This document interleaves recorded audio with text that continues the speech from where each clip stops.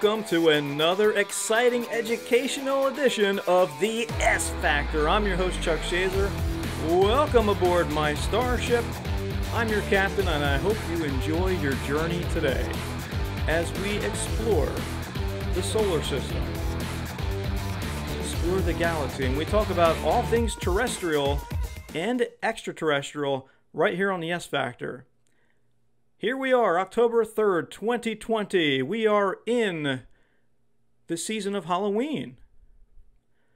So I thought about that, and I was like, well, what could we talk about today on the S Factor? And what about the science of ghosts? We're going to cover that today. We're going to talk about the science news first. A lot of things happened this month in the world of science. I can't wait to get to that with you. Really cool stuff. Thank you for joining me right here on Cruisin 92.1 WVLT. You can catch me here the first Saturday of every month at 1 o'clock right here on Cruisin 92.1 WVLT. You can also watch me on the Science Animated Facebook page. That's facebook.com/scienceanimated. You can connect with me on twitter.com/scienceanimated.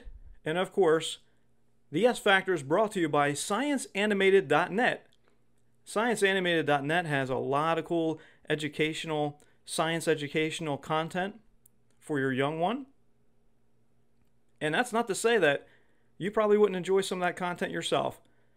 There's Science Animated The Human Body, which is a DVD and a stream. You can purchase that on the website. It helps support the show. And there's YouTube series. There's a series called Orbit Show.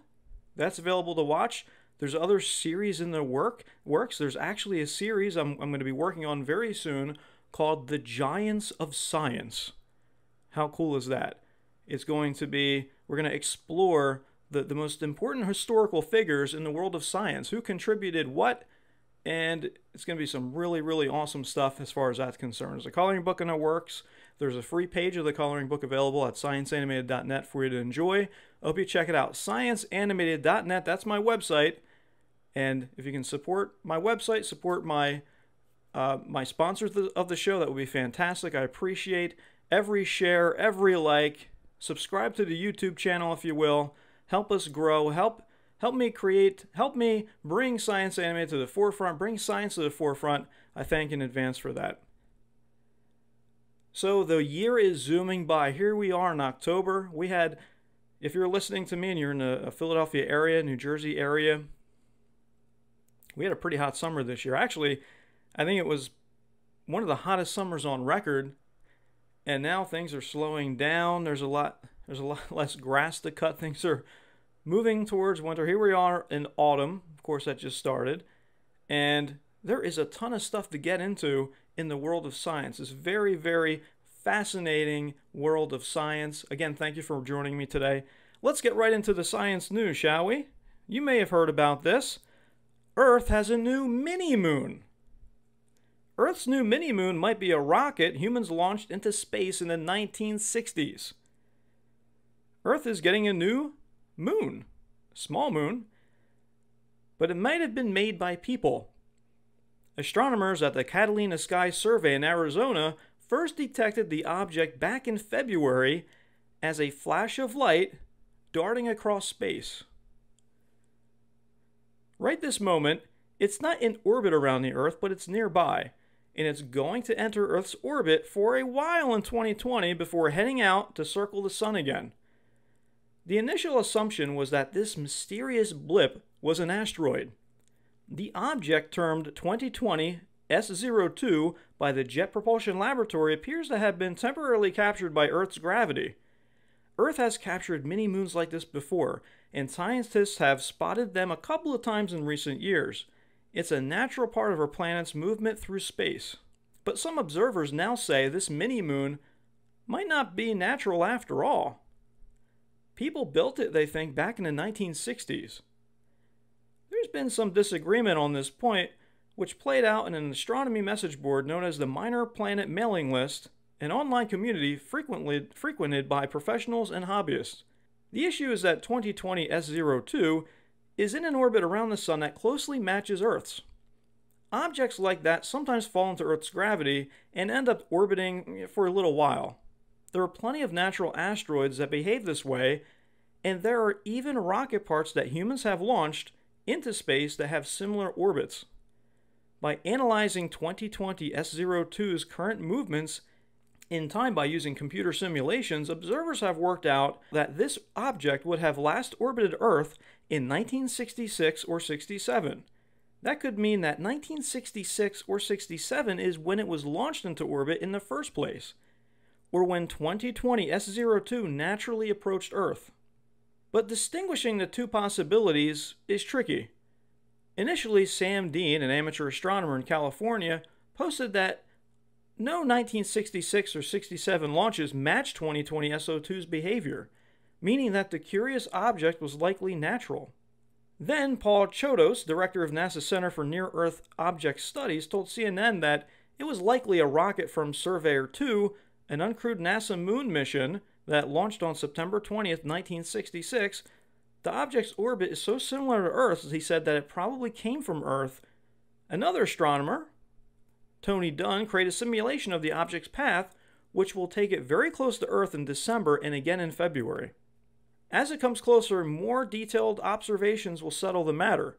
But in the meantime, we're left wondering whether Earth's incoming mini-moon is a long-lost thing from this planet or a space rock dropping in for a short visit. That was from livescience.com. How cool is that? We're not sure exactly what it is yet. You know, we went to the moon in 1969. It could be the prelude to that, an object that would predate, of course, that mission.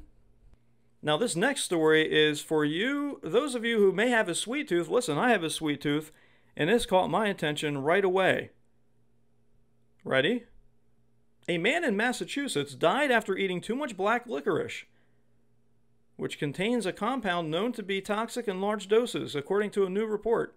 The 54-year-old man was in a fast food restaurant when he suddenly gasped, began shaking, and lost consciousness, according to the report published Wednesday in the New England Journal of Medicine. Emergency medical personnel found that the man was experiencing ventricular fibrillation, a life-threatening heart rhythm problem. The man received CPR and briefly regained consciousness before being rushed to the hospital. If you saw something like this and you were eating in a fast food restaurant, you'd be horrified. When it wasn't anything the man was eating in the restaurant, it was, apparently, his penchant for black licorice. A discussion with the man's family revealed that he had a poor diet, consuming 1 or 2 large packs of soft candy every day and little else. A few weeks back earlier, the man had switched from eating red, fruit-flavored candy to black licorice candy, according to the Associated Press. Black licorice often contains a compound called glycyrrhizin, which is derived from licorice root, according to the Food and Drug Administration. Consuming too much licorice root or candies flavored with licorice root can be dangerous because that compound lowers the body's potassium levels. This in turn can lead to high blood pressure and abnormal heart rhythms. In the man's case, very low potassium levels led to his heart problems. The man received treatment to restore his potassium levels, along with multiple other treatments in the intensive care unit, including being placed on a ventilator. Despite these efforts, the man died 32 hours after arriving at the hospital.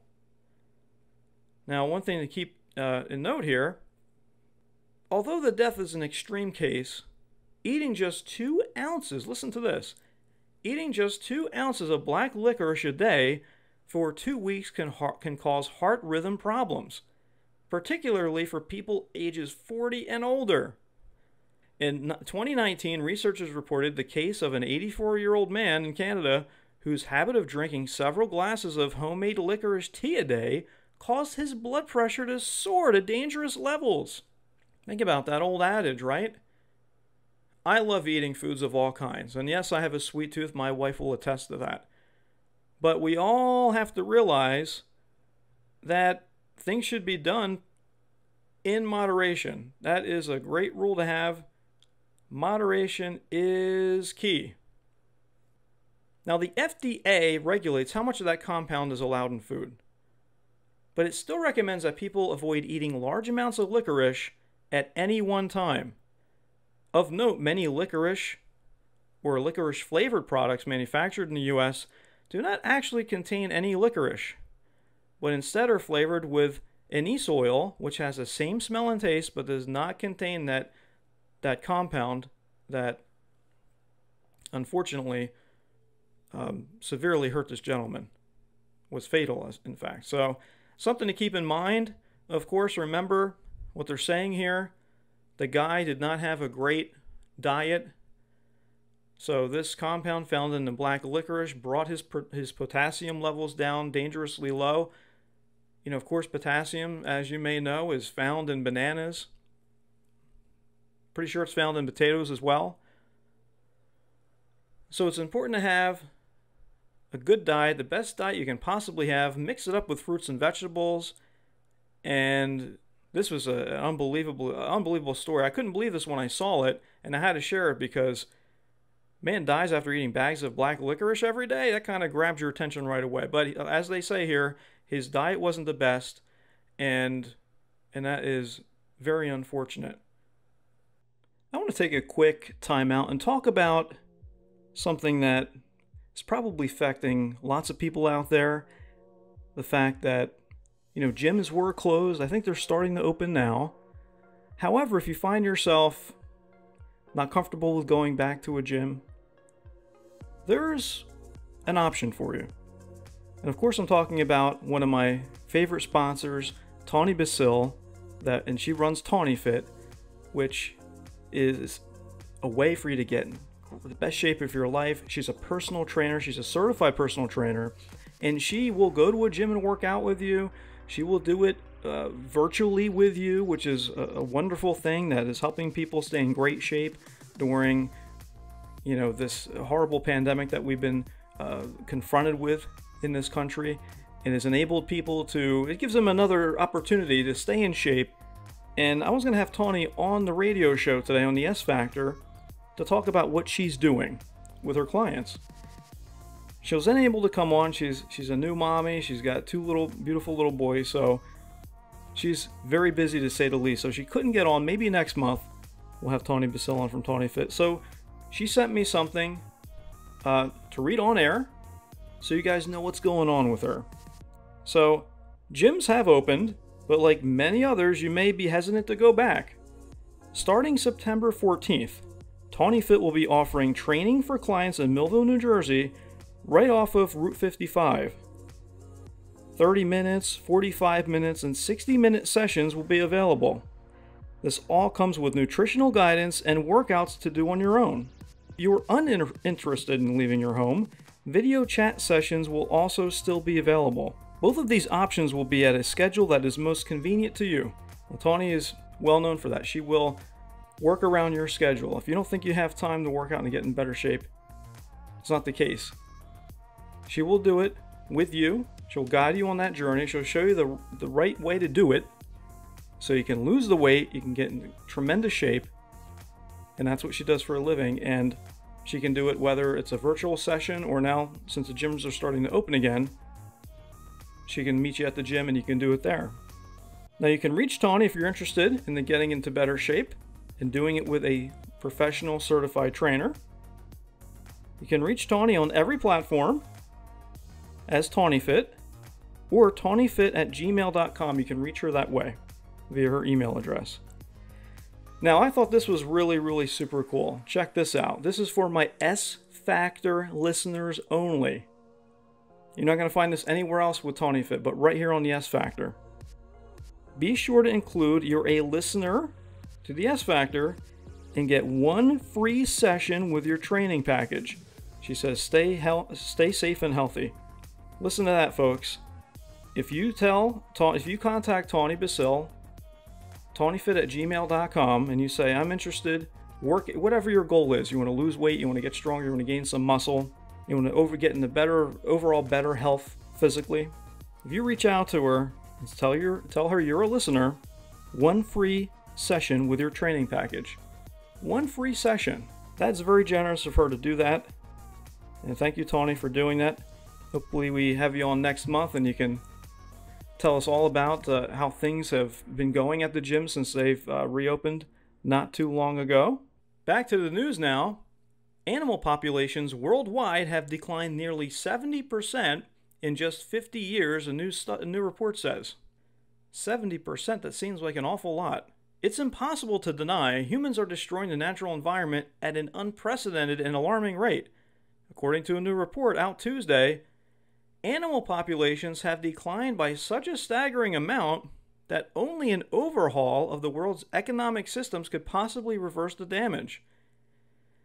Nearly 21,000 monitored populations of mammals, fish, birds, and reptiles and amphibians, encompassing almost 4,400 species around the world, have declined an average of 68% between 1970 and 2016, according to the World Wildlife Fund's Living Planet Report 2020. Species in Latin America and the Caribbean, as well as global freshwater inhabitants, were disproportionately impacted, declining on average 94% and 84% respectively. Every 2 years, the World Wildlife Fund releases its landmark report, revealing how far species populations have declined since 1970, an important marker for the overall health of ecosystems. The latest report indicates that the rate populations are declining signal a fundamentally broken relationship between animals and the natural world, and the consequences of which, as demonstrated by the ongoing COVID-19 pandemic, can be catastrophic. This report reminds us that we destroy the planet at our peril because it is our home. WWF U.S. President and CEO Carter Roberts said in a statement, "As humanity's footprint expands into once wild places, we're devastating species populations. We're also exacerbating climate change and increasing the risk of zoonotic disease like COVID-19. We cannot shield humanity from the impacts of environmental destruction. It's time to restore our broken relationship with nature for the benefit of species and people alike." The report blames humans alone for the dire state of the planet. It points to the exponential growth of human consumption, population, global trade, and urbanization of the last 50 years as key reasons for the unprecedented decline of Earth's resources, which it says the planet is incapable of replenishing. The overuse of these finite resources is at least 56% and has had a devastating effect on biodiversity, which is crucial to sustaining human life on Earth. It is like living off 1.56 Earths. That's according to Mathis Wackernagel. The report points to land use change, in particular the destruction of habitats like rainforest or farming, as the key driver for loss of biodiversity, accounting for more than half of its loss in Europe, Central Asia, North America, Latin America, and the Caribbean. Much of that land is being used for agriculture, which is responsible for 80% of global deforestation and makes up 70% of freshwater use. Using this much land requires a vast food system that releases 29% of global greenhouse gases, and the excessive amount of land and water that people are using has killed off 70% of terrestrial biodiversity and 50% of freshwater biodiversity. Now that's why so many people want to have the genetically modified foods. So when you add science to the mix, you use a little bit less land. There's a lot of information out there that says GMOs are bad for you. They've been banned in Europe for quite some time. I know we're still using them in some things in the US, but the whole reason that they want to push in that direction, the whole reason for that is so that we use less resources and produce more food, because of course our population's always growing. We're at 330 million here in the US. That's since the last census count. We'll see what we are when we get the new census numbers in, but we're talking about billions of people globally, and as they become more modern like the US with their diets, as they introduce more red meat into their diet, you need land for that. Of course, they talk about the methane that comes from cows when they pass wind. So a lot of that stuff, the scientists are measuring this, And this is the report they come out with. I know it's a hotbed, it's a hot political topic, the whole global warming situation and how much we're responsible for versus how much is natural. People will debate you endlessly over that. All I'm simply doing here is reading what's in these reports. And hey, listen, if at any time you want to comment, I know this is a pre-recorded show. If you want to comment on anything that I'm covering, drop me a line. You can go to my website, scienceanimated.net. There's a contact form there. Or if you just want to email me directly, it's info@scienceanimated.net. Doesn't matter what news bit I'm talking about or what feature topic, anything that we're talking about here on the S Factor, feel free to reach out to me. Social media, facebook.com/scienceanimated, twitter.com/scienceanimated, and of course, scienceanimated.net. I want to hear what your opinions are. It's always interesting. When I was in the studio and got phone calls, it could get quite lively, especially when it came to global warming reports. So feel free to reach out. Destruction of ecosystems have threatened 1 million species, 500,000 animals and plants, and 500,000 insects, with extinction, much of which can be prevented with conservation and restoration efforts. Where and how humans produce food is one of the biggest threats to nature, the report says. Much of the habitat loss and deforestation that occurs is driven by food production and consumption. 1/3 of all terrestrial land is used for cropping and animal breeding. And of all the water withdrawn from available freshwater resources, 75% is used for crops or livestock. Think about that, folks. First of all, there is very little fresh water. When you think about seawater, salt water, versus fresh water that's available on the planet, the amount of actual fresh water is a small fraction of the amount of seawater. So what's the difference between the two? Well, ocean water you can't drink. You'll dehydrate. You could die from drinking it. Fresh water is exactly as it says, fresh water. The glaciers are full of fresh water. Rain, of course, fresh water, even though you might want to, treat that before you drink it. But,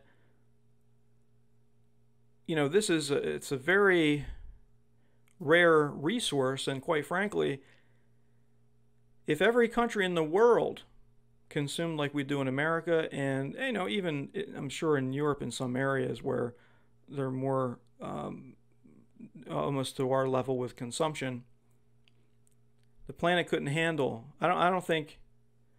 First of all, the fresh water usage would be way too much. So some adjustments are going to have to be made when it comes to this stuff. Of course, we turn to science. We see what we can do, what we can figure out. And but this is pretty interesting. I mean, 75% used for crops or livestock. That's a lot. Now listen to this. If current habitats remain the same, researchers predict the cropland areas may have to be 10 to 25% larger in 2050 than in 2005, just to accommodate increased food demand. That increase is expected despite more than 820 million people facing food insecurity, indicating that much of the agricultural strain is being wasted. That means that we worked and watered and grew through agriculture, produce, raised animals to be eaten, and both of those things, all the effort that went into it, all the water that went into it, all the waste management that went into it, that's horrible. But unfortunately, that's true. Now, food loss and waste cost the U.S. $1 trillion. With a T, $1 trillion in economic costs, $700 billion in environmental costs, and approximately $900 billion in social costs, according to the report.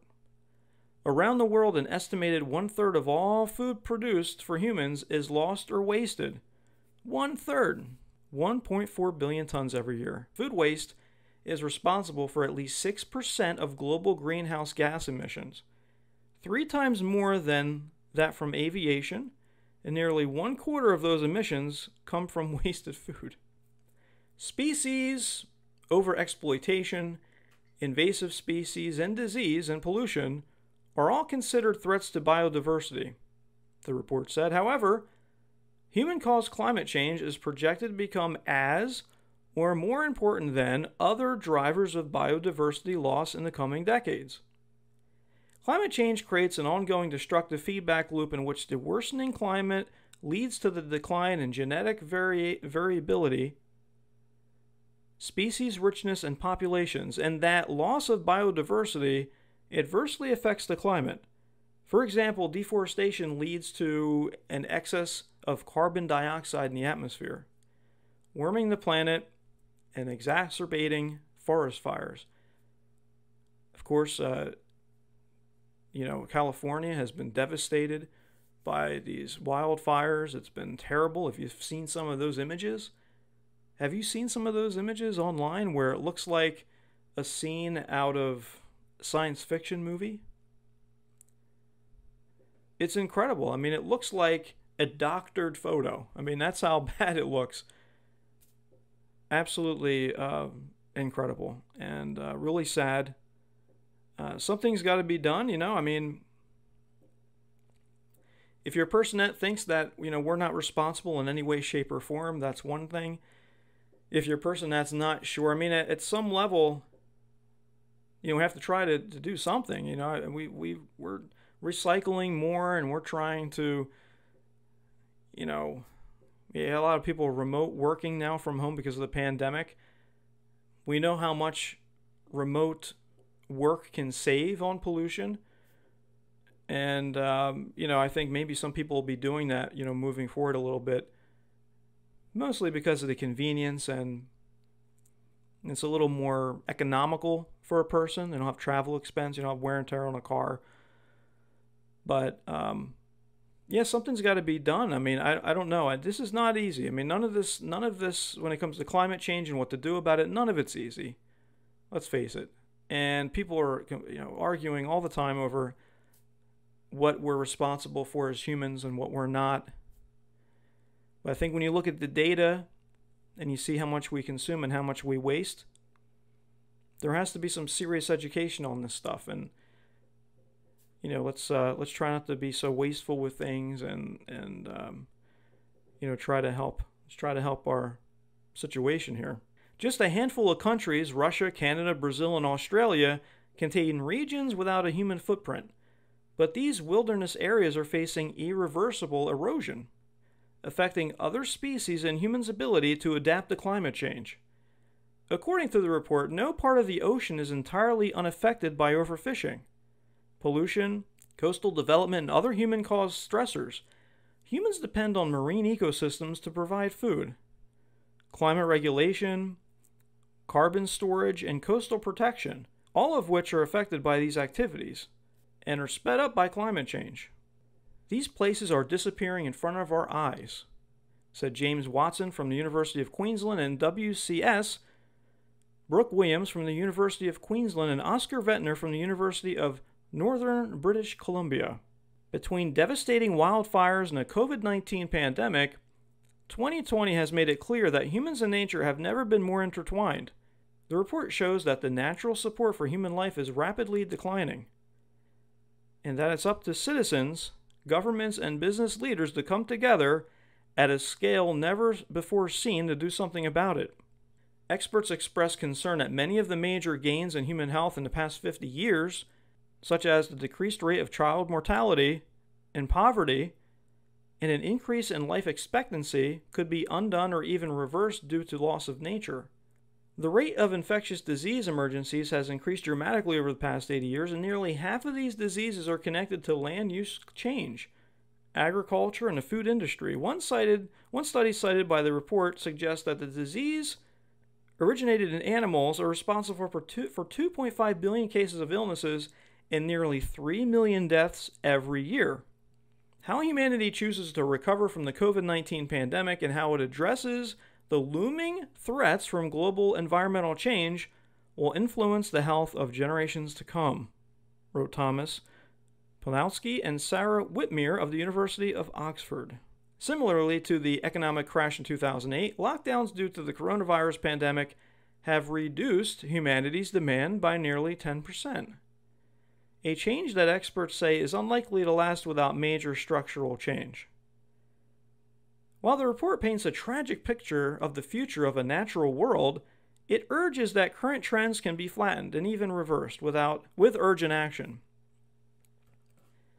It emphasizes the need for world leaders to overhaul the food production and consumption industries, taking deforestation completely out of supply chains and making trade more sustainable, among other things. In the last year alone, natural disasters from California's wildfires to severe droughts in Australia have cost billions of dollars globally. Experts warn that economic decision makers need to take into account not only produced and human capital, but also natural capital when crafting public and private policy. To feed 10 billion people by 2050, humans will need to adopt a healthier way of eating, both for themselves and for the planet. Diet-related disease risk is the leading cause of premature mortality globally, and food production is the main driver of biodiversity loss and water pollution, also accounting for 20 to 30% of greenhouse gas emissions. Experts recommend humans adopt a diet that consists of a balanced proportion of whole grains, fruits, nuts, vegetables, beans, and pulses, with animal-derived products like fish, eggs, dairy, and meat consumed in moderation. Remember, again, like I said earlier, when it comes to anything, your best bet is moderation. If you like to drink socially, whatever you like doing, it's all best in moderation, everything. We talked about the guy that ate too much licorice earlier. The guy had a poor diet and he ate it every day, and that compound within the licorice lowered his potassium levels and ended up killing the guy, which was horrible. It comes down to moderation, folks. While the trends are alarming, there's reason to remain optimistic, said WWF Global Chief Scientist Rebecca Shaw. Young generations are becoming acutely aware of the link between planetary health and their own futures, and they are demanding action from our leaders. We must support them in their fight for a just and sustainable planet. Professor Stephen Hawking, years ago, before he passed away, mentioned how humans we're going to need to leave this planet. And there's a variety of reasons that we should start seriously thinking about that. And I don't mean, and he didn't mean, leaving this planet entirely and everyone leaving. First of all, right now it's impossible to do that. But he meant eventually people have to start expanding out into our solar system. And we're talking about Mars specifically here, the moon. There are a lot of reasons for that. And one of the reasons for him saying that, is the climate change. There are other reasons I talk about here on the S Factor. There are terrestrial reasons. There are terrestrial threats to our civilization on this earth. There are extraterrestrial threats by way of asteroids, among other things. And, eventually we'll have to really start seriously thinking about that. It seems far-fetched. Doesn't it seem outrageous to say that? Doesn't it seem absolutely insane to say, hey, within the next 150 years, we should really start starting to migrate off of the planet? It seems way out there. It seems like, what are you talking about? But listen, let's face it, even if, let's say we had nothing to do with climate change as humans, nothing. Let's say the planet wasn't warming. Let's say storms weren't getting worse, the wildfires weren't getting more severe. Let's say the Arctic wasn't melting. If all that were true, we should still, let's take global warming out of the mix entirely. If you take it completely off the table, we should still be trying to get off the planet so our species can survive. If some kind of cataclysm happens, humanity isn't toast. And I think that was more of what Stephen Hawking meant when he said, hey, you better start thinking about it. It'd be a good idea to think about, migrating off of the planet. So that report was from CBS News. Again, if you want to drop me a line, scienceanimated.net. If you want to straight email me, it's info@scienceanimated.net. Facebook.com/scienceanimated, Twitter.com/scienceanimated. Again, I want to thank you for joining me today. Here we are, October 3rd. Thank you for joining me on Cruisin 92.1 WVLT. This is the S Factor. S stands for science. I'm your host, Chuck Schaser. We're going to take a quick commercial break, and we will be right back. Welcome back to the S Factor. I'm your host, Chuck Schaser. Thank you for joining me right here on Cruisin 92.1 WVLT. Hey, you can catch me the first Saturday of every month right here on this radio station, and also Facebook.com/scienceanimated. Catch me on Twitter.com/scienceanimated, and of course, the S Factor is brought to you by scienceanimated.net. Really appreciate it if you could go to the newly branded YouTube channel. You can get there from scienceanimated.net. Hit the subscribe button, hit a like. Got some creative content always coming out. Some educational content is always rolling out there on the website. Free educational content. And if you want to purchase Science Animated Human Body, that's available as well. It's a feature. And, if you hit subscribe on the YouTube channel, I'd really appreciate that. Trying to get those subscriptions up. Trying to establish that new YouTube channel. That'd be great if you could do that. I got a story here. You might remember this. I covered this. This was the main topic on the S Factor, I'd say maybe in the beginning of summer. I just read this and I was like, wow, I have to mention this on the show because we talked about the brain-eating amoeba. Remember that? Well, now there are 8 Texas cities where the brain-eating amoeba is found in the water supply. That's kind of terrifying. Residents of 8 cities have been alerted that a brain-eating amoeba was found in a southeast Texas water supply, leading one of the towns to issue a disaster declaration. The Texas Commission on Environmental Quality issued a water advisory to residents served by the Brazosport Water Authority, warning customers not to use any water due to the presence of the brain-eating amoeba. And fowlery, remember that? We covered it right here on the S Factor. Oh, by the way, if you miss any of the past S Factors that air right here on Cruisin 92.1 WVLT, be sure to check out scienceanimated.net.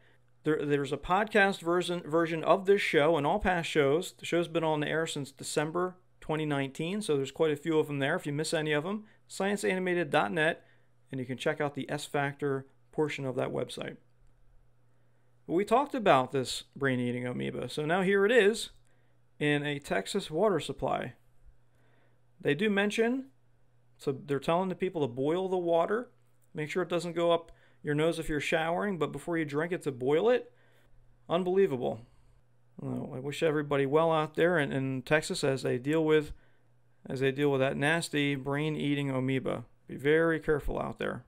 Recently, scientists discovered an Arctic bear that could be between 25,000 and 39,000 years old. It's a prehistoric bear that they found from melting permafrost in the Russian Arctic. And the newest Orbit show that's available at scienceanimated.net talks about that. So check that out. Scienceanimated.net, go to the Orbit show. And of course, everything on scienceanimated.net is family friendly, but that is kind of talked about. Orbit is teaching you about that at scienceanimated.net. That was something else that came up since we spoke last. Again, everything links, right? The permafrost is melting, global warming. So we're witnessing these prehistoric animals. And by the way, the Arctic bear that they found in Russia, it's the first time ever something like that was discovered with soft tissue. Its nose is soft. There's actually soft tissue there. So they're gonna do their investigation on that in Russia. It can be very interesting in the upcoming months to see what they find out about that Arctic bear. But there's a fun Orbit show on that at scienceanimated.net. I think you'd enjoy it. Your kids would enjoy it. Check it out. So now I'm going to talk about the feature topic of the S Factor today. since Halloween is right around the corner, and of course, because of COVID-19, I'm not even sure if there's going to be trick-or-treating, near me or nationally, wherever you are listening. I don't know what the situation's going to be, whatever state you happen to be listening to me in, whether it's on Cruisin 92.1 WVLT or online on the podcast. But I don't know what's happening with Halloween. I thought it would be kind of cool to do something as it relates to Halloween with the S Factor. Have you ever had an encounter with what you thought was a ghost? Have you ever had an encounter with maybe something happened and you can't quite explain it? Maybe you kind of deem it a supernatural occurrence? If you ever had anything like that happen to you, I want you to reach out to me at scienceanimated.net. I want to know, what you've experienced when it comes to what you would perceive as supernatural. There are many people, millions of people that claim that they experience ghostly phenomenon. And of course, the S Factor being about science, I wanted to see, what does science say about ghosts? Supernatural phenomenon. What does science say about some of this stuff? We're going to talk about that. I want to take a quick time out and talk about something that is probably affecting lots of people out there. The fact that, gyms were closed. I think they're starting to open now. However, if you find yourself not comfortable with going back to a gym, there's an option for you. And of course, I'm talking about one of my favorite sponsors, Tawny Basil, and she runs Tawny Fit, which is a way for you to get in the best shape of your life. She's a personal trainer. She's a certified personal trainer, and she will go to a gym and work out with you. She will do it virtually with you, which is a wonderful thing that is helping people stay in great shape during, this horrible pandemic that we've been confronted with in this country. It has enabled people it gives them another opportunity to stay in shape. And I was going to have Tawny on the radio show today on the S Factor to talk about what she's doing with her clients. She was then able to come on. She's a new mommy. She's got two beautiful little boys, so she's very busy to say the least. So she couldn't get on. Maybe next month we'll have Tawny Basil on from Tawny Fit. So she sent me something to read on air so you guys know what's going on with her. So gyms have opened, but like many others, you may be hesitant to go back. Starting September 14th, Tawny Fit will be offering training for clients in Millville, New Jersey, right off of Route 55. 30 minutes, 45 minutes, and 60-minute sessions will be available. This all comes with nutritional guidance and workouts to do on your own. If you are uninterested in leaving your home, video chat sessions will also still be available. Both of these options will be at a schedule that is most convenient to you. Well, Tawny is well known for that. She will work around your schedule. If you don't think you have time to work out and get in better shape, it's not the case. She will do it with you. She'll guide you on that journey. She'll show you the right way to do it so you can lose the weight, you can get in tremendous shape, and that's what she does for a living. And she can do it whether it's a virtual session or now, since the gyms are starting to open again, she can meet you at the gym and you can do it there. Now you can reach Tawny if you're interested in getting into better shape and doing it with a professional certified trainer. You can reach Tawny on every platform as Tawny Fit or tawnyfit@gmail.com. You can reach her that way via her email address. Now I thought this was really, really super cool. Check this out. This is for my S Factor listeners only. You're not going to find this anywhere else with Tawny Fit, but right here on the S Factor. Be sure to include you're a listener to the S Factor and get one free session with your training package. She says stay safe and healthy. Listen to that, folks.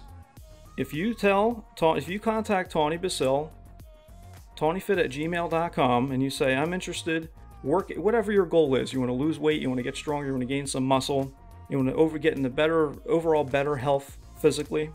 If you reach out to her and tell her you're a listener, one free session with your training package. One free session. That's very generous of her to do that.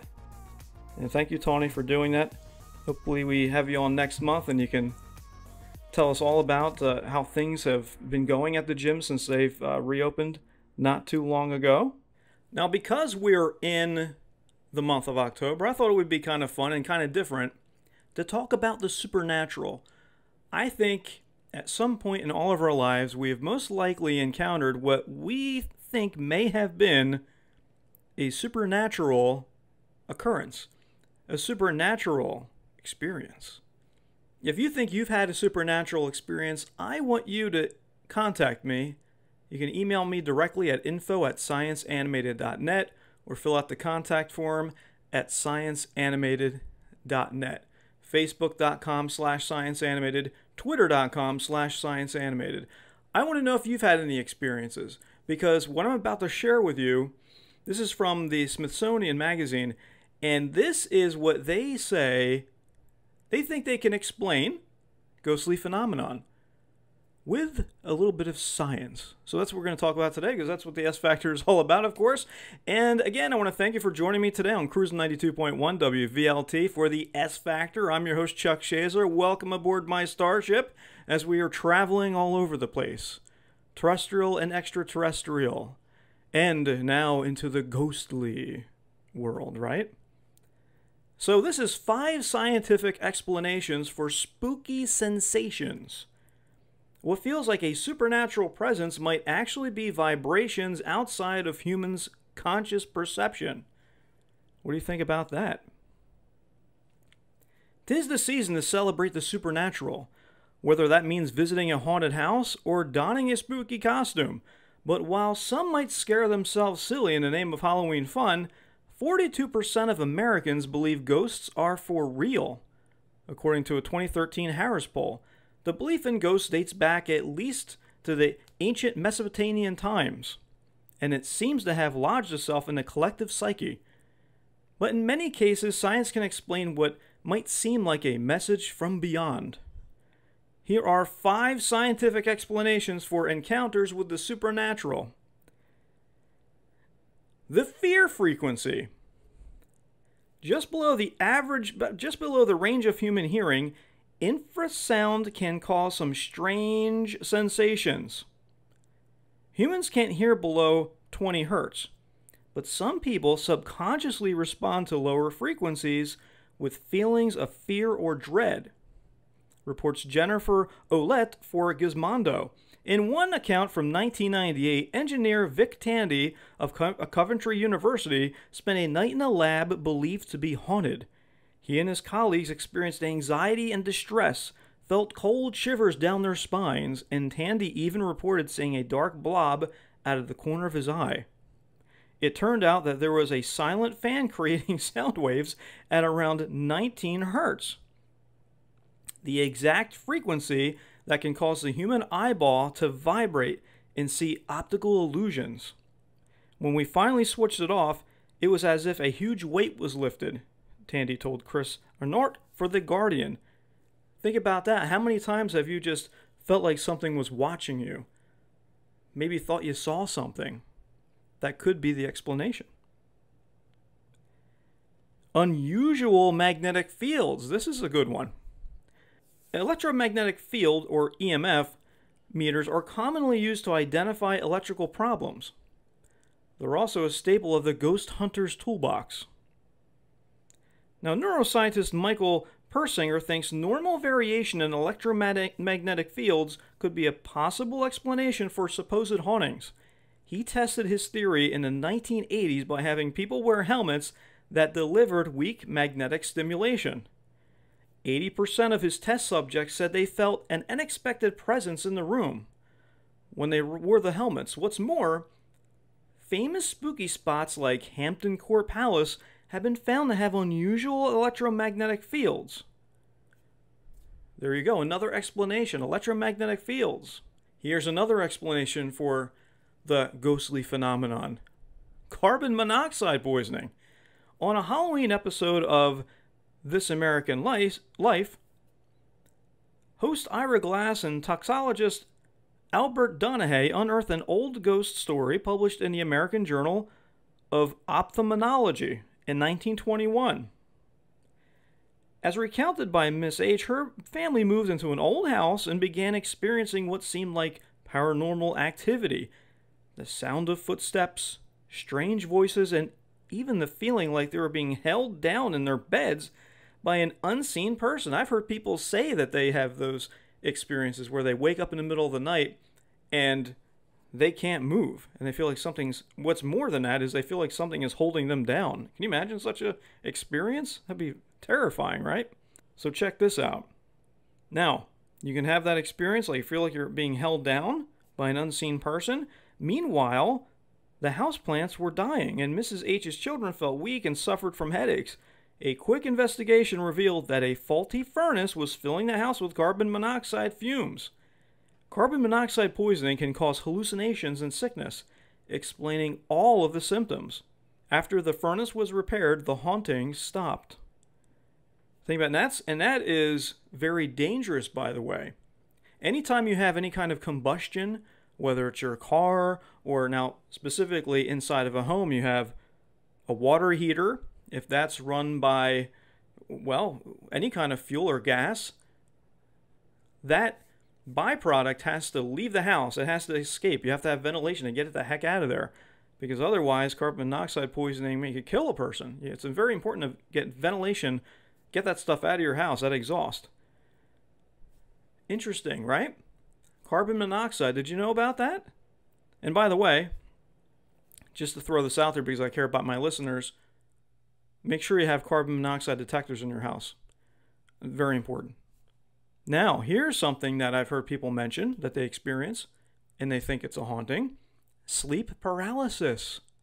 The most common explanation for a ghost sighting is sleep paralysis. Sleep specialist Pyril Yadav tells NBC News Diane Mapes the body is naturally paralyzed during REM sleep, but the feeling of paralysis can cause terror if experienced while awake. Sometimes the body and brain get their wires crossed, and a person can experience a few seconds to a couple minutes of waking paralysis, which is often accompanied by hallucinations. Imagine that. You can't move, now you're seeing things. Now, they say that hallucinations can involve anything from spiders to ghosts and are usually characterized by a feeling of dread. When someone reports a haunting that happened right around bedtime or after waking in the middle of the night, and that they were so scared they couldn't move, it's enough for Yadev to diagnose a case of sleep paralysis. That whole experience sounds frightening. I think that's scarier than seeing a ghost. You wake up, you can't move. Unbelievable. How about this one? The power of suggestion. Social psychology might have an explanation for reported hauntings that the natural sciences can't resolve. Refinery 29 reports that one study found the power of suggestion to be strong enough to make people believe they witnessed a supernatural event. Participants watched a video of a purported psychic supposedly bending a key with his mind. The people who were exposed to positive social influence, meaning that an actor in the group said they saw the key bend, were more likely to report that they saw the key bend too. Participants who were in the room with naysayers and skeptics were more likely to doubt the validity of the trick, but just one person's confident assertion that they believed the psychokinesis was enough to make others believe it as well. Now, we have some very grounded in science explanations for the supernatural. And listen, if you go out for Halloween, wherever you are in the country as you listen to this, whether you're listening on Cruisin 92.1 WVLT or on the podcast, or YouTube, or all the social media channels for that matter, if you go out trick-or-treating with your kids, just be careful. I know with COVID-19, it's, we don't know. I'm sure it varies from city to city, from state to state, when it comes to rules for trick-or-treating. Be safe, have fun this Halloween. Looks like the end of the show is right around the corner here. I'm just going to say thank you for joining me today. It's a pleasure to bring the science news and a featured topic to you guys each and every month, the first Saturday of every month, in fact, right here on Cruisin 92.1 WVLT at 1 o'clock. You can catch me here. Again, please visit scienceanimated.net. It's all family-friendly educational content.